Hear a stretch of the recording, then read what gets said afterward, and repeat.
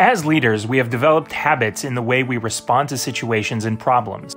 David Snowden's Cynefin framework helps us to classify situations and identify the optimal way to respond. The Cynefin framework consists of 4 domains or 4 archetypes of situations. These are split into predictable and unpredictable. The first domain consists of situations that are obvious. Here, the connection between cause and effect is clear and best practices exist. An example is cooking a dish. In this domain, the best way to react is to sense, categorize, respond, to look at the situation, to select the best practice like a recipe or checklist, and take action. In the complicated domain, the connection between cause and effect is less clear. It requires experts or domain expertise to figure it out.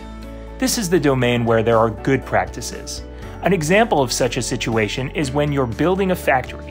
The strategy in these situations is to sense, analyze, respond, to gather data, define a good strategy, and take action. In the complex domain, the connection between cause and effect only seems clear in hindsight. This is the domain where there are only emergent practices. An example of a situation in this domain is when you're trying to change the company culture. In these situations, the best strategy is to probe, sense, respond, to launch an experiment, observe what happens, and adjust accordingly. Finally, there is the chaotic domain, where there is no connection between cause and effect. This is the domain where there are novel practices. An example of a chaotic situation is a volcano eruption.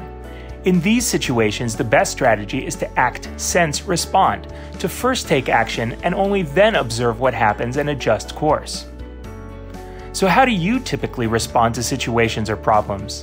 And how much do you tailor your response to the problem or situation you encounter? For this and other perspectives on growing your leadership, visit think.org.